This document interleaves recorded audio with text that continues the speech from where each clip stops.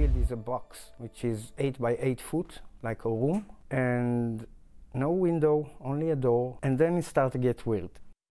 A CBS 12 News exclusive tonight. The contractor hired by a Jupiter family accused of caging their teenage son in a box inside their garage, now sharing his story. And Liz, some never-before-seen pictures as well. Jim, Jacques Ben Aim tells CBS 12 News he agreed to build that 7-foot-tall 8 by 8 structure back in December, which was pitched to him as a home office by the family. He quoted the family $3,000 for the 2-day project. Ben Aim tells CBS 12 News it wasn't until the project was nearly done that he received several odd requests from Tim Ferreter, the teen's adoptive father. CBS 12's Stefany Valderrama spoke exclusively with a contractor. She joins us with the story you'll see only on CBS 12 News. Stefany? Jim, Liz, he tells me those requests didn't quite make sense for a home office, and he just couldn't shake the feeling something wrong was going on here.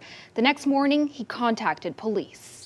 Jacques Ben Aim, a local contractor, says since the pandemic, converting garages into home offices has been pretty good business. In December, he was hired by a Jupiter family looking to add office space in their garage.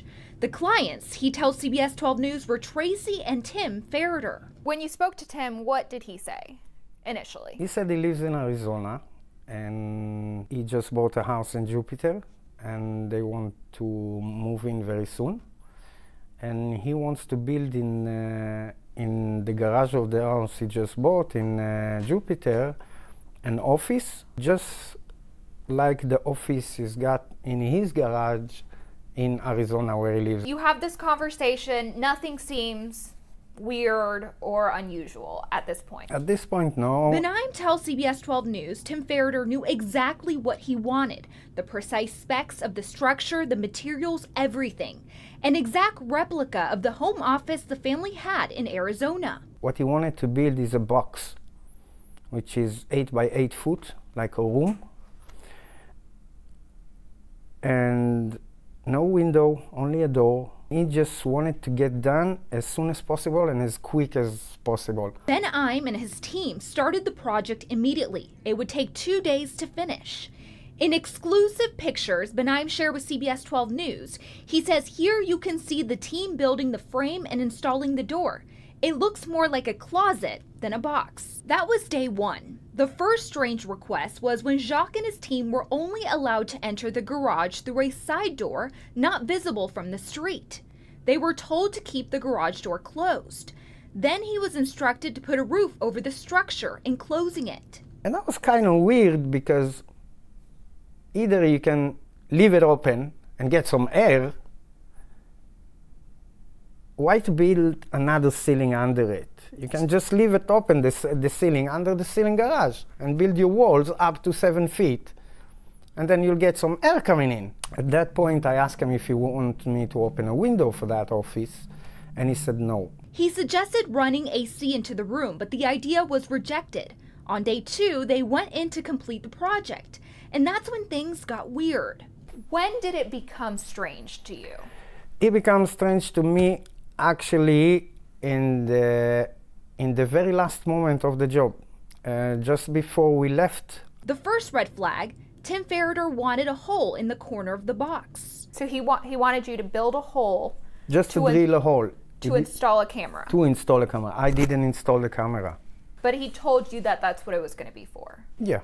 Then they were told to install the light switch on the outside of the structure, as you can see here, and to reverse the deadbolt so the door could only be locked and unlocked from the outside. What will be the reason for someone to want to reverse locks on an office in the garage, which is completely sealed? And the only reason I could come up with was that he wants to lock a person over there. That explains why he wanted the switch light to be outside, and that also explains why he wanted the second ceiling, so the person cannot escape.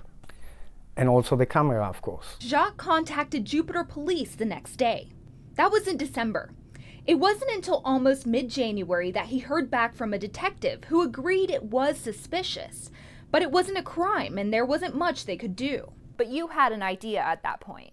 I told them, basically, the guy, Tim, the father, didn't pull up any permit to build that structure. Knowing he could get in trouble himself for building without a permit, he suggested the idea to police. In his mind, it was the only way into the home to see what was going on. Just a few weeks after that call, on January 28th, Tracy Fairder reported her teenage son missing. 2 days later, police searched the home looking for the boy and discovered the very structure Jacques had told them about. Tracy Fairder was not clear with police about what the structure was, first saying it was an office, then a storage room, and finally a room used by the kids. While investigators were at the home, others located the boy at school. It was then that the boy detailed physical and emotional abuse, saying he was beaten with a belt or jump rope and even spit on, and that he was locked in that closet for up to 18 hours a day and forced to relieve himself in a bucket and clean it out himself. All of it recorded on the camera built into this tiny prison and corroborated by the 3 other children in the home, according to investigators. I've been abused as a child. It was like I had that feeling. The Fairders were arrested and charged with aggravated child abuse and false imprisonment. Their attorney argued the couple did what they had to do because of the boy's violent, antisocial behavior. Jacques repaired his relationship with his family, but as a victim of abuse, he says there's no excuse for what the parents are accused of doing. And tonight he has a message for that teen who was forced to live in that cell Jacques made. I would say I feel very close to you, even that I don't know you. I've been through similar stuff in my childhood, and I'm so happy for you, and I wish I will get to know your name and even to meet you in person. It will make me very happy, and be strong, little boy. So we have reached out to Jupiter Police to find out, after Jacques made that report, how detectives actually plan to investigate. And they tell us this is an ongoing investigation and they will not be releasing further details. We've also reached out to the Fairders' attorneys. Once we do hear back, we'll let you know.